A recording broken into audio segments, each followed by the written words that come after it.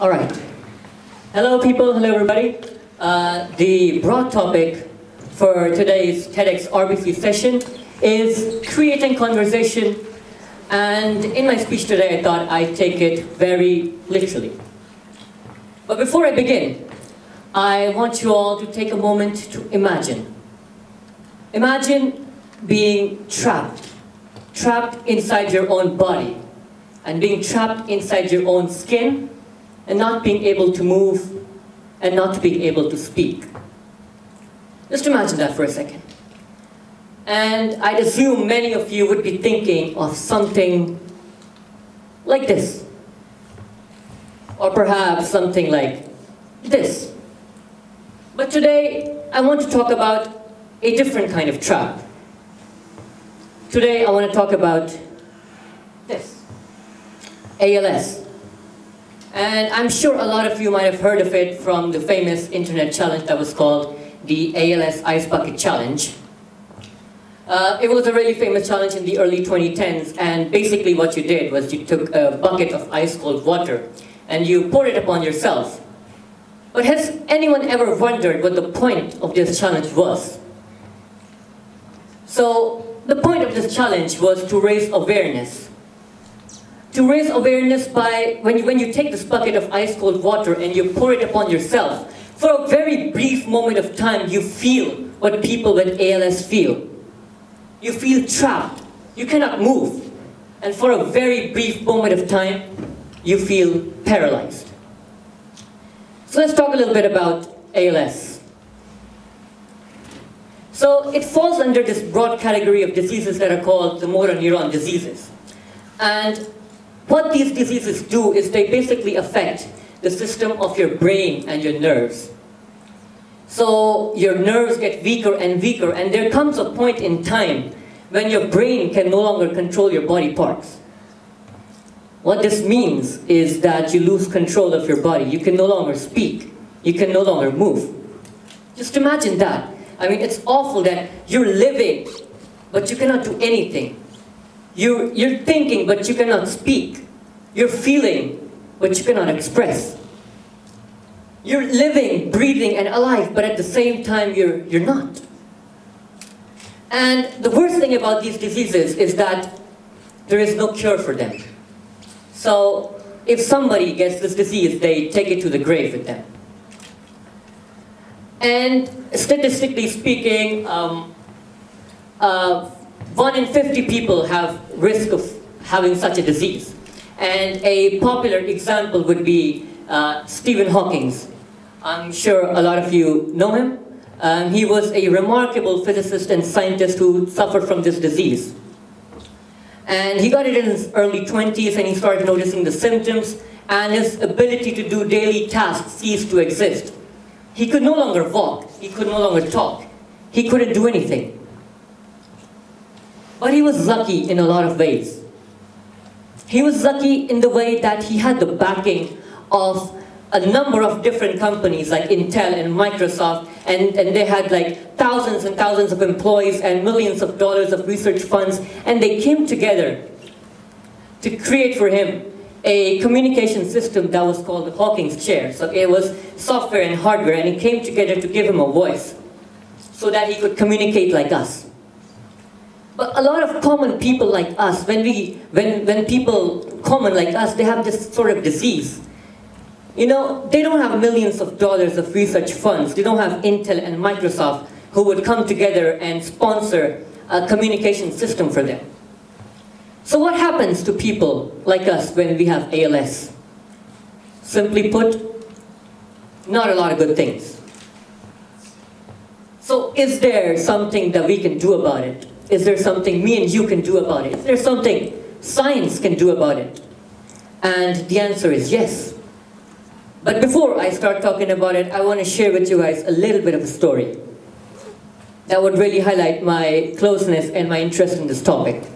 So sometime in 2019, a family member, someone very close and near and dear to me, was on risk for such a disease. And when I got to know about it, I was horrified. I was devastated to know the suffering these people go through. And it was terrible. I mean, I could not imagine a family member wishing that they would rather die than continue living on like that. And I knew that Intel and Microsoft would not sponsor us. We don't have thousands of employees working for us. We don't have millions of dollars of research funds to put into like a communication project for ourselves. So I thought something had to be done. And if it has not been done before, it had to be done now. So then I started thinking and I started researching on this, and I looked at this problem from the perspective of the patients themselves. So I thought, people with ALS cannot talk. They cannot move. So is there something that they can do? And I got it. They can think. They can think just like the rest of us. They can think like normal people. But here's the problem. They can think like us. I mean, of course, their system of nerves is affected, so what they think cannot be transported to their different parts of the bodies. But they can still think. So if some way we could pick up what they're thinking, we could make it work. But here's the deal. Mind reading is not possible, right? I mean, there is no way we can know what someone is thinking, right? Wrong. Turns out, it is possible. Not like they showed in Hollywood and cinemas, but it's kind of possible. So it's possible through electroencephalography. It's a long, complicated word. What does it mean? Well, when we think, our brain produces these kind of waves. And these waves have different magnitudes, different wavelengths, different amplitudes, and different frequencies based on what we're thinking. So let's say a happy thought, a relaxing thought, could have a brainwave like this, and a stressing thought could have a brainwave like that. So I thought I'd work with this. But how do you catch these waves? Well, you build a brain-computer interface. It sounds very complicated, but it's not. It's actually, you just put electrodes on different parts of your scalp, and through a wire, you pass on these signals into a circuit that cleans the signal, reduces any noise, and then just goes into a computer and you can read it. It's actually simple. So I thought I'd work with two waves, and I'm pretty sure people who have done computer science before can see what I'm going through with this. I take two waves and I clean them and I signal them. And I already have myself a binary communication system. I can use these two waves as ones or zeros or yeses or nos or ons and offs or agreement or disagreement. So how does this work? Well, you ask them a question. You tell them if they want to answer it yes, they can stress out. If they want to answer it no, they can relax. But that was too boring. I didn't want to do that. I didn't want to talk to my family member and have them just answer in yes and no. I wanted to have proper conversations with them. I just wanted to have normal, actual conversations with them and have them create sentences. So then, I put in 10th grade Python coding knowledge and I created this software. It's a simple software.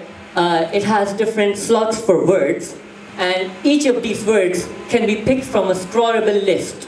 And you can stress and relax to move up and down in these lists. But there was another problem. There are millions and millions of words in the English dictionary. And if you scroll through all those words, it would take you ages to create even the simplest sentence. And I was confused. So then came the hardest part of my journey. This took me months and months to create. So I was texting one of my friends and I saw this.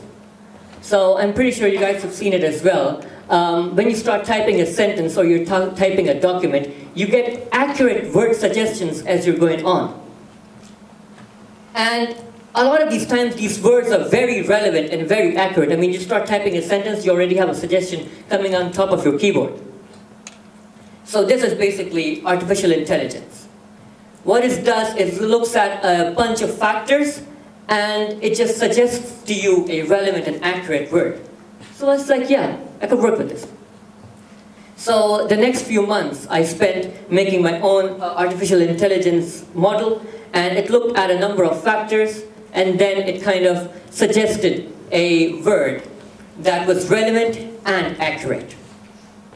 So then I had the system of software and hardware that I called the Mind Talk project. And I took it to a number of science fairs and stuff, but the kind of coronavirus happened and whatever. But luckily for me, the family member I made this for, they were very lucky, and they didn't go through the worst of the disease. But I kept working on it, kept polishing it, because I knew that there would be someone who might need such a technology for themselves. There would be someone like me who would not have millions of dollars or thousands of employees working for them. And I did.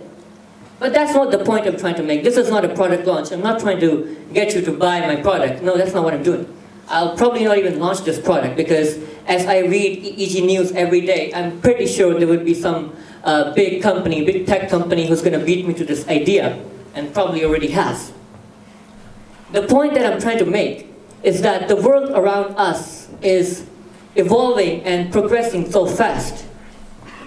And especially when it comes to technology, and things that seem so impossible to do, like mind reading or something like that, are becoming easier to do every single day. And, you know, the point that I'm really trying to make is that if you told someone from 50 or 100 years ago about things that we do so casually and normally today, like use internet or use your smartphone, they'd call you a fool. And so will the people of today when you talk to them about ideas that will be normalized 50 or 100 years from now. What I'm trying to say is that you don't need to be Bill Gates or Mark Zuckerberg or Steve Jobs or Elon Musk to come up with ideas that would change the world, or to come up with solutions to the world's greatest problems. They're humans just like us. And if you really feel strongly about a problem and you have the determination and motivation to stick to your idea, I'm pretty sure there's no problem in the world that is too big to be solved. And even if it has not been solved by the greatest minds to exist, it is not impossible for you to solve it. You just need a good idea, a motivation, and determination to stick to your idea. And if you have them, incredible.